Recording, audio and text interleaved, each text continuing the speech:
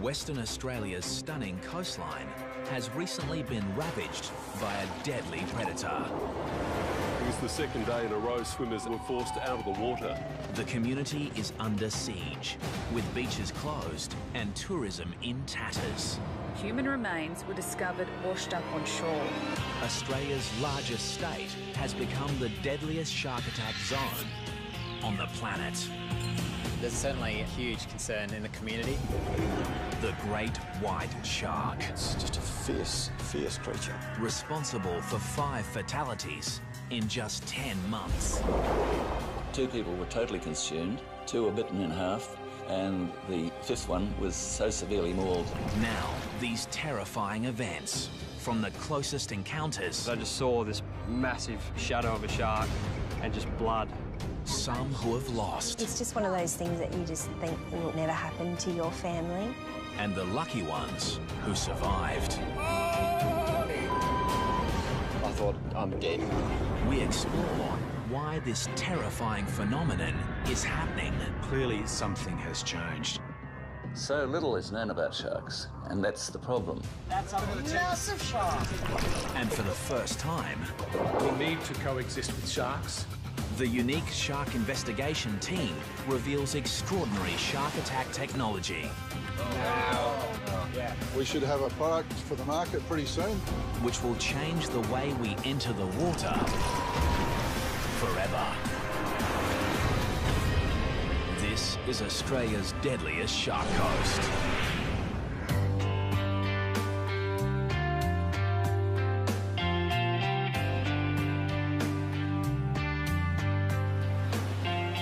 Western Australia's coastline spans over 12,000 kilometres of some of the most beautiful beaches in the world. But recently, they've become the most dangerous. Western Australia had a charm period between 1925, when there was an attack at Cottesloe, and 2000, when Ken Crew was taken at North Cottesloe. That's a period of 75 years in the metropolitan area. But attacks have escalated in recent years. We've had 10 since 2005, and we've had 5 in less than 12 months. This unprecedented spate of fatal shark attacks has triggered a wave of fear amongst the West Australian community. The impact has a profound effect on the lives of many, especially those unlucky enough to witness these horrific events. I'll just pull the car up there and drop it in just there. It's cooking. 22-year-old surfer Matt Holmes travelled 2 hours north from Perth with his mates to a popular surfing location called Wedge Island. Yeah, we were just so excited to run around throwing the ski in as quick as we could to get out there. Together, they'd had years of experience surfing the West Australian coast. But there was nothing that could prepare these 3 young men for what was about to happen. It just looked so safe out in that water. Just felt like a perfect day. Using his jet ski, Matt began towing his friend out to the breakers, where they could take turns surfing the waves. We'd been in the water for, I reckon, an hour and a half. We were just towing up to 2 blokes that were probably 100 metres away, and I signalled to Nathan to turn around. I looked back forward and just saw some guy just get attacked by a shark. Matt watched in horror as the 5-metre great white shark moved through the waves like a torpedo. It sort of hit him and then drove him into the water. Just water going everywhere. And within 5 to 10 seconds, the thrashing just turned all red. And there was blood. Matt quickly took his friend into shore. The guy's mate, he was just screaming at me. My mate's out the back. And I just remember holding the jet ski just flat out. I was just flying through the waves. And as I got close to the guy, a set came and I just hit the set flat out and I was just airborne. And when I was airborne, I looked over and I just saw this massive shadow of a shark and just blood. I just wanted to get him out of the water.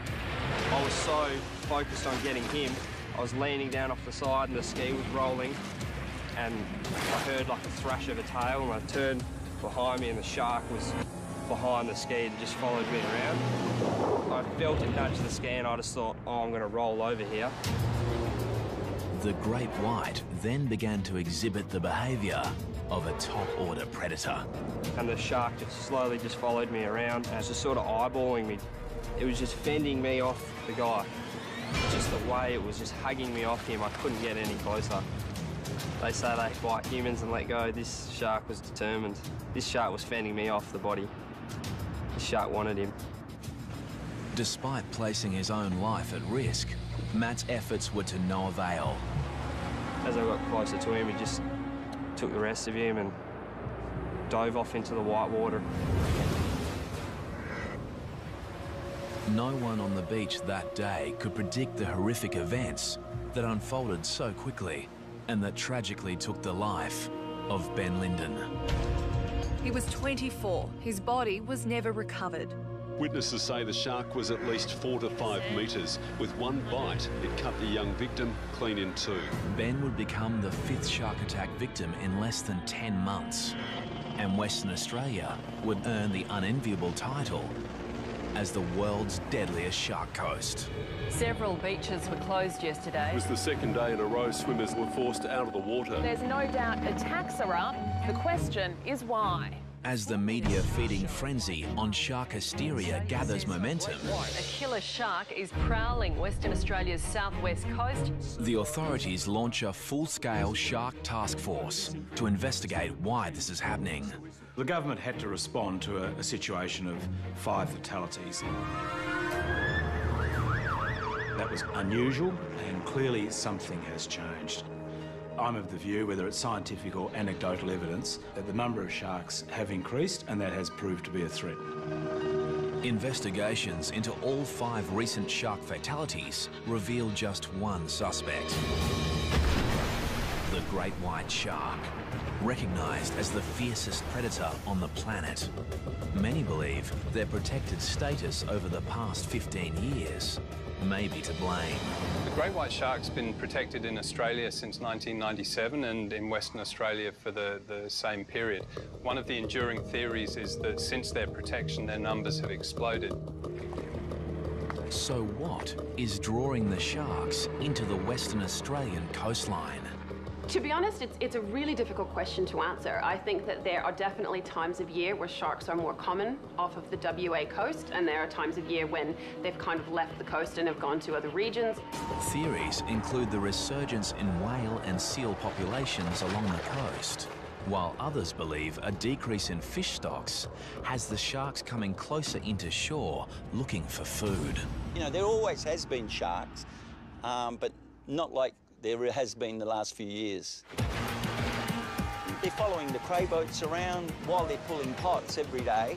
Sharks, and it'll probably be the same sharks, are following the boats because they're letting go of their old bait, and also it's attracting the smaller fish at feeding on that bait as well, so it's a very easy feed for them. Scientists believe a significant rise in the ocean's temperature may also be bringing sharks closer into the coastline, looking for cooler pockets of water. White sharks are more common in cooler temperate waters, but they do move very large distances out of those typical temperature regimes. The Department of Fisheries launches an extensive shark monitoring program to investigate the great white's movement patterns. The thing about white sharks is that they're an inherently difficult species to study, and the research we're embarked on now is probably going to take a number of years before we have any conclusive answers about how the sharks are using waters off Western Australia and how that relates to the frequency of shark attacks we've had in the last year. If the scientists were honest, they would give us those 3 little words, which are simply, we don't know. So little is known about sharks, and that's the problem.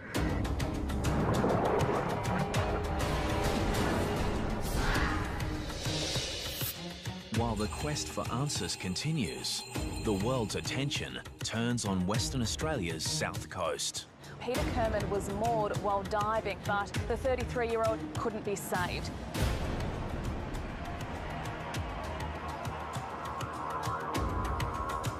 On a windswept beach south of Perth, Sharon Burden weeps alone.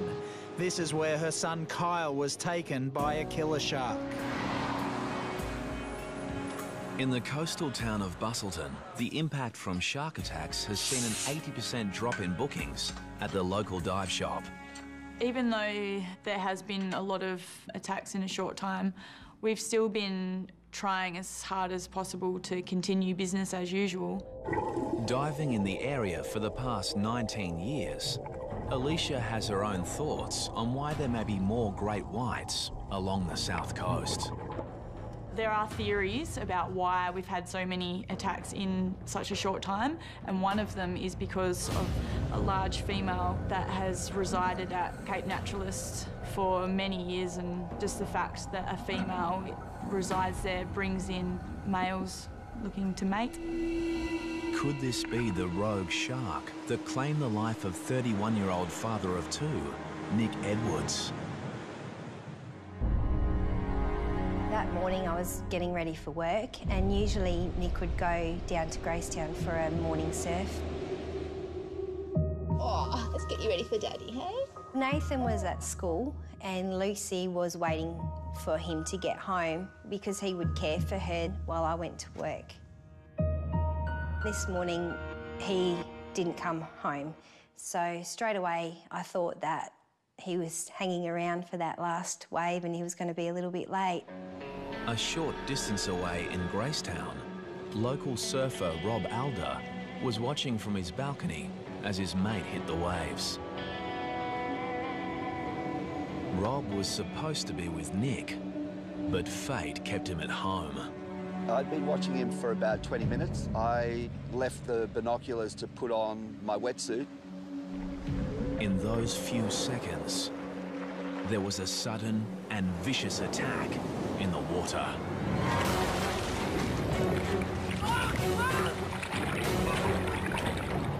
I came back to the binoculars and saw just a half a board bobbing around, and I thought maybe he'd had a heavy wipeout and possibly broken his board, which is not uncommon here, and that he'd surfaced, but I let a couple of waves roll through and he didn't come up, and then I figured something wasn't right.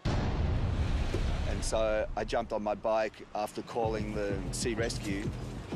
As I was cycling down the path,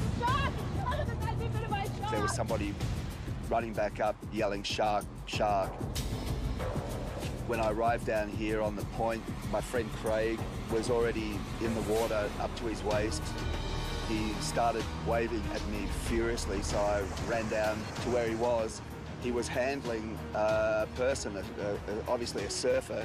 He had a wetsuit on, and he was trying to get him out of the water, but the rocks are really difficult here. So together we managed to lift him, and it was then that I realised he'd been attacked by a shark.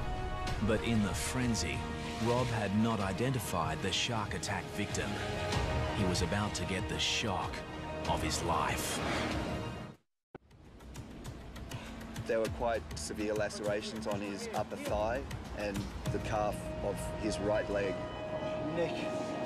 As they assess the victim's injuries, Rob Alder is shocked to discover it's his surfing buddy, Nick. Here, pressure here. I took the leg rope off my board and wrapped it around his thigh as a tourniquet and started CPR and mouth-to-mouth. The fellow surfers desperately tried to revive Nick until the paramedics arrive. So yummy, baby. Meantime, Nick's wife, Melissa, is at home, oblivious to the drama that is unfolding. At that time, I was quite anxious and I started ringing the hospital. Yeah, can you tell me if someone's been admitted by the name of Nick Edwards? I thought something may have happened to him, like, you know, was hurrying home and had been in an accident. Around 20 minutes after he'd been dragged unconscious from the water, Nick Edwards was rushed by paramedics to Margaret River District Hospital. At this point, Melissa had become quite frantic. She had heard news there'd been a shark attack where Nick had been surfing. I've rung my family and said there's been an attack, and I'm quite worried about Nick. I can't get in contact with him. Mrs. Edwards. And then there's a knock at the door and the police are here. I heard about your husband. They say that there's been an accident and straight away, I guess, I just knew what the news was.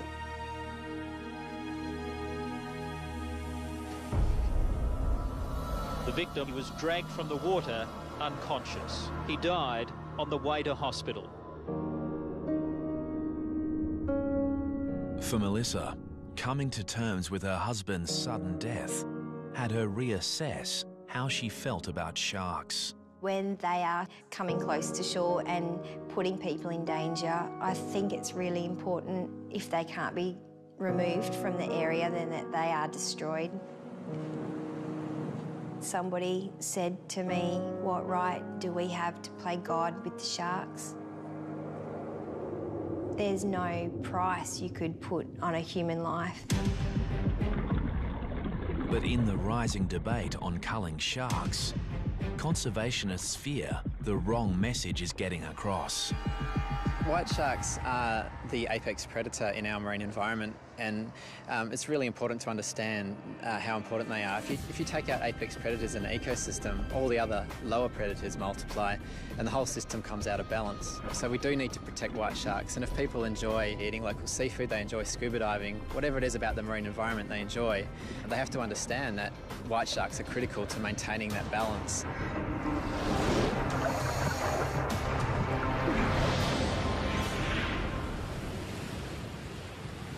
In Perth, daily shark sightings force the closure of many popular swimming beaches. But despite the increased shark threat, there are still a few brave souls who aren't afraid to venture into the water. I'd like to welcome everyone aboard Blue Destiny. My name's Mark, I'm the skipper. Today, divers are heading to the northern tip of Rottnest Island, a popular tourist island just off the coast of Perth. Do you want to see a shark? Hope so. With some trepidation, they're about to dive the exact same location, which only 12 months ago was the scene of a horrific shark attack.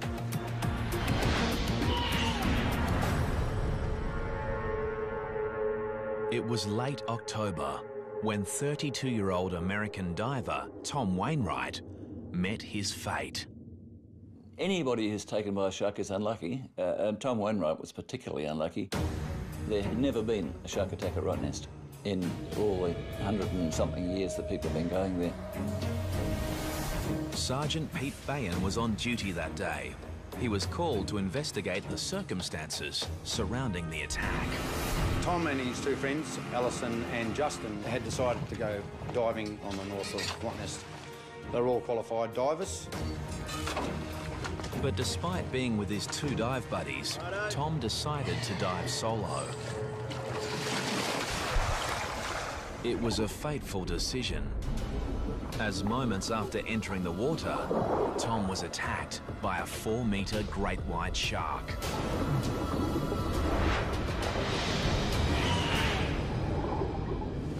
Justin and Alison noticed a disturbance on the surface where a huge amount of bubbles came to the top.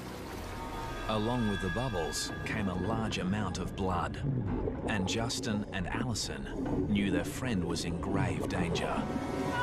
They've gone over to where Tom is and they managed to pull him on board. They saw that he'd received a massive injury to his left side. His left arm was missing and there seemed to be a circular bite from the top of the shoulder, which had gone around through to the centre of his chest and out to through to his left hip. So it was like a half-moon shape that had gone. It was a brutal, savage bite.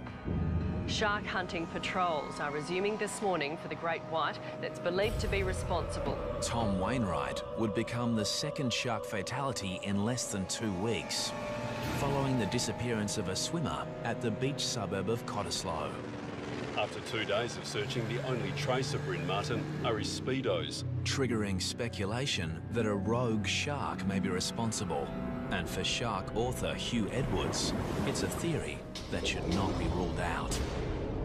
It is not unlikely that you've got one shark that is either old and finding natural prey difficult to catch, or has found how easy human beings are to catch.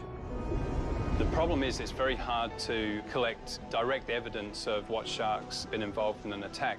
But based on all the circumstantial evidence, such as the size of the shark, the locations, the periods between shark attacks, there's not a very strong case that the same shark has been involved in all of our attacks over here.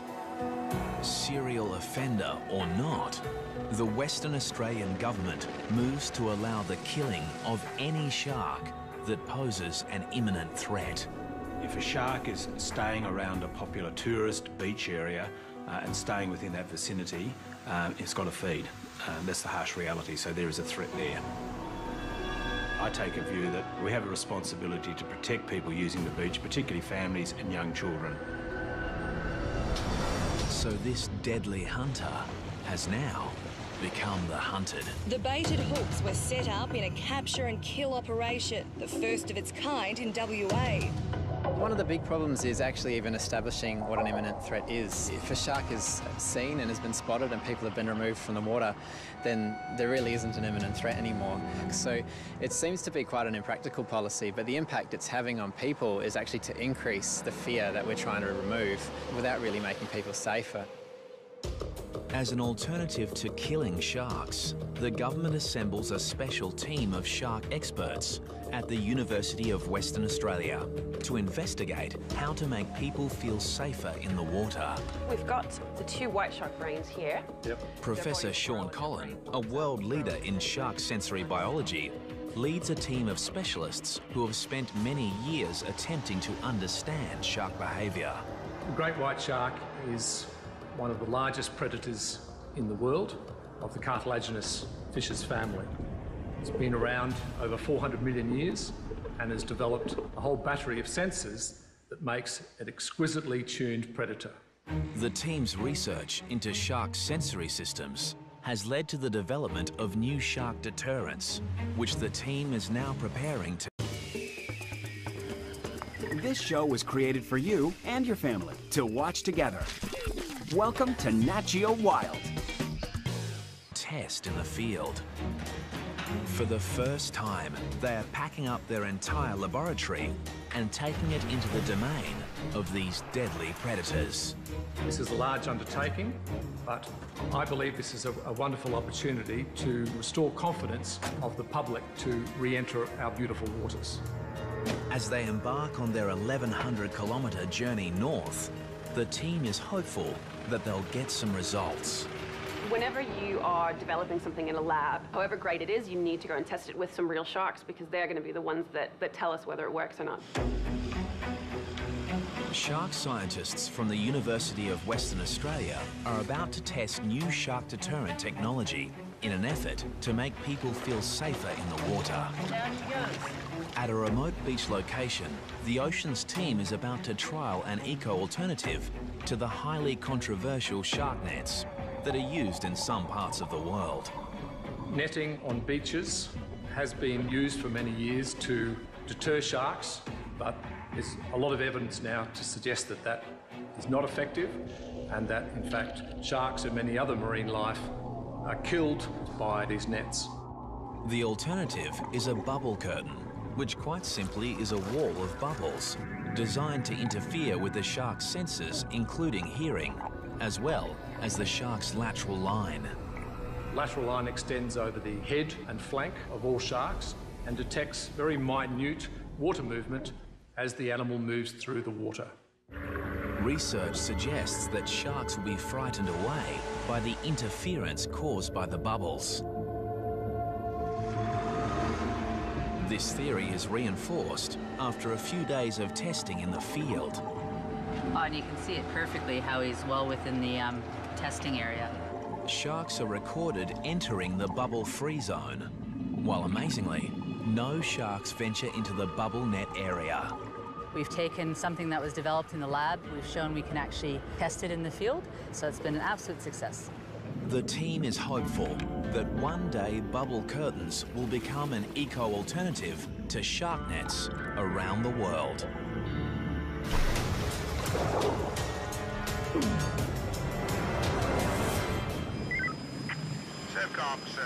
Back in Perth, shark patrols are stepped up to combat the increased shark activity. A massive 4-metre white pointer shark, half the length of the water police boat. Where's the nippers? Here, the rescue helicopter spots this deadly predator, lurking frighteningly close to a group of children. Hundreds of teenagers were forced out of the water. They were competing in a surf lifesaving carnival when the monster was spotted. Meanwhile, off the WA coast, the Department of Fisheries Shark Monitoring Program uncovers some interesting information. We've monitored 16 sharks off the Perth coast now. All of them have done things very differently while they're here. Some sharks are simply passing through, spend very little time here. Other sharks are here over more extended periods. The monitoring program includes the use of new satellite receivers, enabling shark alerts to be posted on social media sites when tagged sharks swim into populated areas. Stay out until the flags go back up. The siren's just gone. But it's the untagged sharks which pose the biggest threat to beachgoers. And for that, it's up to the surf lifesavers. Surfcom, this is Sorrento Patrol. Volunteer surf lifesaver Bernie Williams knows firsthand how vulnerable we are in the ocean. A group of friends decided we'd like to get a scuba ticket. So that was probably 30 years ago, and I've enjoyed it ever since, till recently. A few years ago, Bernie was with these same friends, diving an ocean reef off the coast of Perth. We're just cruising along the reef. I heard a boat coming quite close to our boat where he'd been anchored. So while Brian and Jenny carried on the reef, I went up to the surface, checked, couldn't see a boat near our boat. So I then came back down. I couldn't immediately see my dive buddies, Jenny and Brian. Suddenly alone in the ocean depths, Bernie searches for his friends. And then, out of the blue comes his worst nightmare. A 4-metre great white shark on the attack.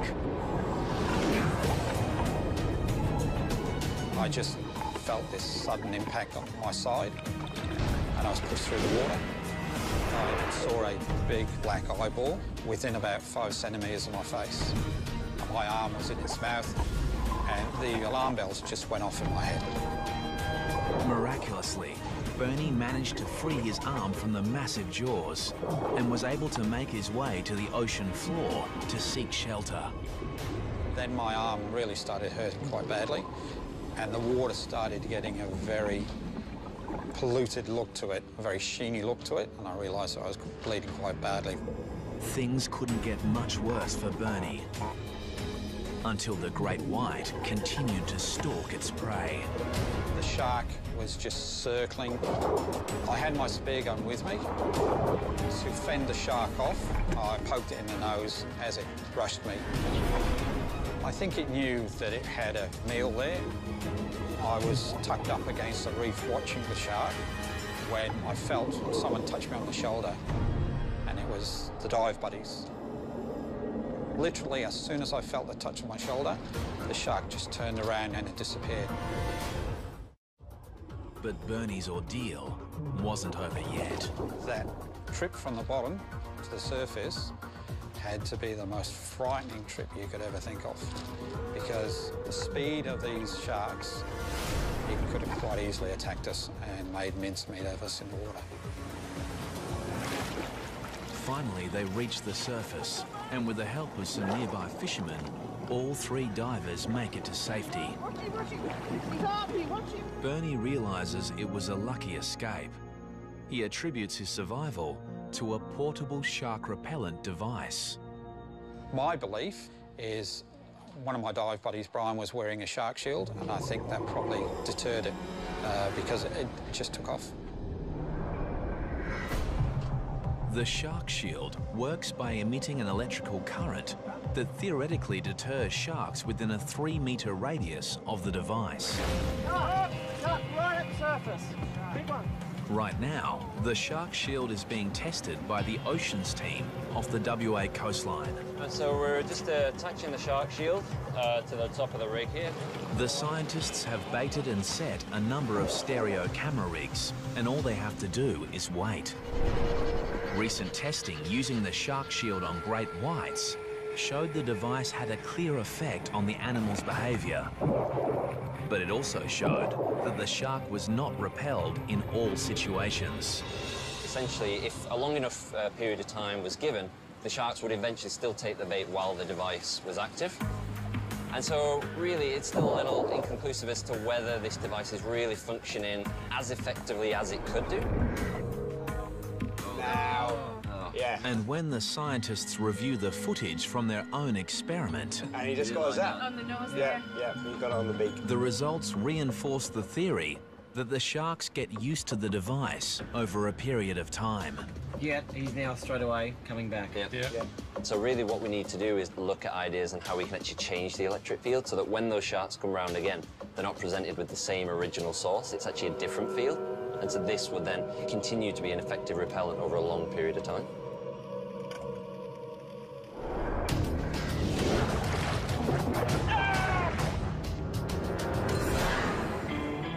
It's not just surfers, divers or swimmers that are at risk. Any surf craft on the water is in danger of being attacked by sharks. As Martin Kane discovered while surf skiing with friends at a popular beach just north of Perth. When you get out there at sunrise, it's a very spiritual experience. It's just a great way to start a day.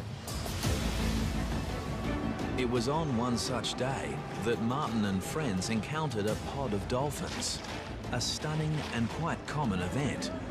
Except these dolphins were behaving strangely. There's about 5 dolphins on my right as I passed by. We're actually huddled up together in a very tight formation, almost floating. We stopped for a while. Martin stopped, but a few of the rest of us stopped for a bit longer because we were so interested in it. Martin began to paddle off, leaving the group behind. And at that moment, a 3-metre great white shark began moving towards him at a speed estimated to be up to 45 kilometres per hour. And then this almighty crash and bang. So I grabbed the ski in its jaws, lifted it up in the air, probably 2 or 3 metres, and then I toppled out on the front. Martin's screams went through the air, and all I could see was the ski being spun around and just thrashing and splashing. When Martin finally surfaced, he realised he'd been attacked by the world's deadliest predator. It was just an awesome power of this thing. The tail was just going, you know, left to right like this, and the head was going in the same direction. And I could hear a sort of a hum coming off, you know. Just an amazing, just a fierce creature, absolutely, you know, going ballistic. The shark had ripped a huge hole in Martin's surf ski, and he was 150 metres from shore and even further from his friends. I was swimming to shore, felt like in concrete almost. And all I was thinking of, perhaps he's going to take my legs, or I get chopped in two. With the great white right behind him, Martin was now swimming for his life. All that was going through my mind at the time was, I'm dead, perhaps he's going to take my legs, or I get chopped in two. Luckily for Martin, his friends Kim and Dale were quick to react. Dale said, get on the back of the ski. So I scrambled up like a mad cow and nearly tipped him into the water. All 4 men were still in danger, so they grouped closely together and paddled for their lives. If the shark had come back in any direction, then the guys would have had a go at it. But it wasn't until I got to the beach and looked back out to my ski to see the shark doing a victory lap around my ski that I really thought, oh my God, that was close. Since the attack, Martin has reassessed his relationship with the sea. It's changed the confident attitude that we used to have, you know, go out in the mornings, bit of deep breathing, you know, fresh air, dolphins, to the sharks out there, you know.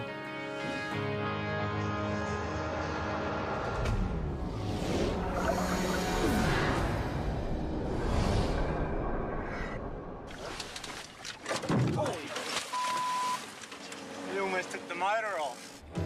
In Western Australia, many of the shark sightings have been caught on video. Weather looks good, no swell. And none more chilling than this footage, taken by freediver Nathan Podmore while on a diving expedition 4.5 hours north of Perth. Hopefully there's a few fish about. When Nathan and his friend Dave enter the water, there are a few fish about, but just not the ones they were expecting. In the water for a couple of minutes. And just next minute, just heard Dave just scream my name. There was definitely something in his voice that just said we're in a bit of strife. And turned around and it's just like, whoa. The two young men are confronted by a 4-metre great white shark. It was unbelievable. Just look, they're like a torpedo underwater. They're absolutely massive. And it came in straight at us both, and it sort of just broadsided in front of us. I had a good opportunity to just give it a good whack, sort of as hard as I could whack. I punched it in the side of its face, and it didn't like it much. Incredibly, Nathan and Dave were able to scramble aboard their boat. You don't see one of them every day, and you don't want to see one of them every day. It's something extraordinary. On this occasion, the boys were lucky to have a spear gun for protection. But in most cases, the only thing between you and a shark is the wetsuit. And off the coast of Western Australia, the ocean scientists believe they've finally found a way to make the wetsuit shark-proof. Dave, so these are some of the wetsuit designs that we've come up with using... After years of research, they're about to test new wetsuit prototypes, which have been designed in conjunction with a leading product developer. The most common question that we get asked when anybody gets a wetsuit is, I don't want to look like a seal, and what colour do sharks like? Well, we think now, based on the science that's been done, the research that's been done so far, we know the answer to that question. The answer comes following the Ocean Institute's compelling study of the evolution of the shark brain. Here, Dr. Kara Yopak compares the brains of a great hammerhead shark and a manta ray with the smallest brain of them all. Believe it or not, that's the brain of the great white shark, which is actually quite small relative to its body size. But what is really impressive about the great white brain are these visual brain regions, which are these two lobes located here. And this is the part of the brain that receives the majority of visual input. So what this tells us is that the great white is actually a very visual predator. And so it's far more likely that using a visual repellent is going to be more effective in this species. This leads to the research team's breakthrough discovery, revealing sharks may actually be colorblind. Once you know what the shark can see, you can then start to design things which will either be very visible to the shark or actually quite cryptic to the shark. With this knowledge, the new prototype wetsuit designs include a camouflage suit for divers, while surfers will adopt a striped base pattern, much like a poisonous sea snake, and shown underneath this surfboard.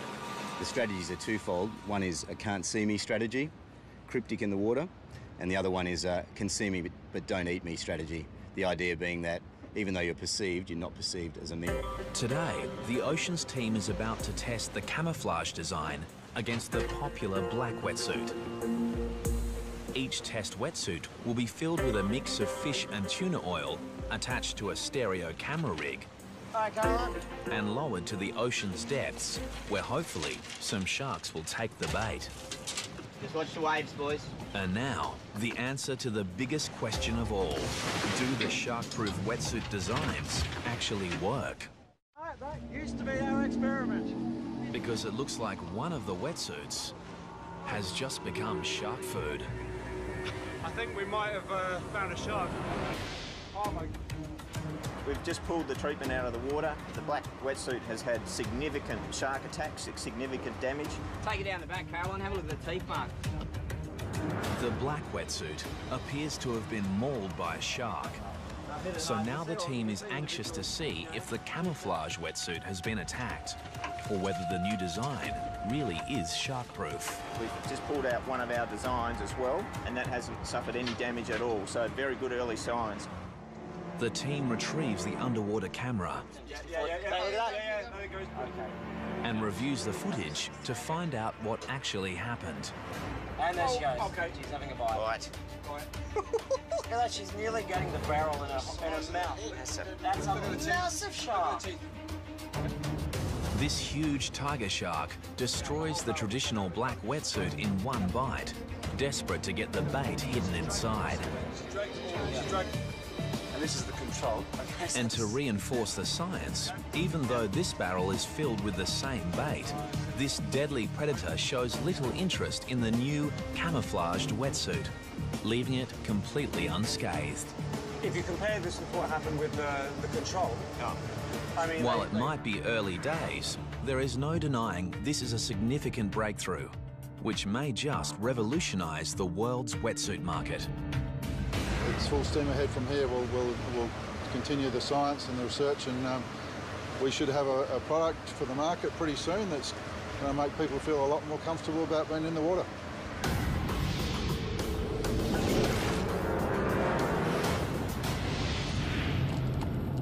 Any encounter with a great white shark is going to leave its mark. It's down there, right? And for Matt Holmes, it has had a profound effect. Every night, the whole thing goes through my head. And what I could have done different, and if what I did was enough. Today, Matt has returned to the beach where a great white shark claimed Ben Linden's life. Still remember going out through here, just flat out. But he can only watch on as his friend takes their beloved jet ski out for a spin. I struggle to go out on the boat for a fish nowadays. I just feel like it's all going to happen in front of me again. Just never thought it would happen, but unfortunately in WA it's happening all the time.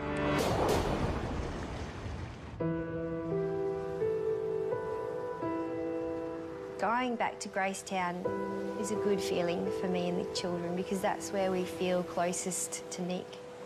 The loss of Melissa's husband, Nick, means her life and the lives of her children will never be the same. Because Lucy's quite young, we go down onto the sand and there's a cross still in the sand, so she decorates it and plays in the sand. And despite a great connection to the ocean, the young family isn't ready to venture back in. And I know Nathan's never going to go in the water again. And the question remains, will it ever be safe to go back into the water? There is no doubt that the shark fatalities and the increased sightings of sharks has affected the behaviour of people. So it's affecting our lifestyle because one of the great things of West Australia are our beautiful beaches, our long coastline and the enjoyment of that environment.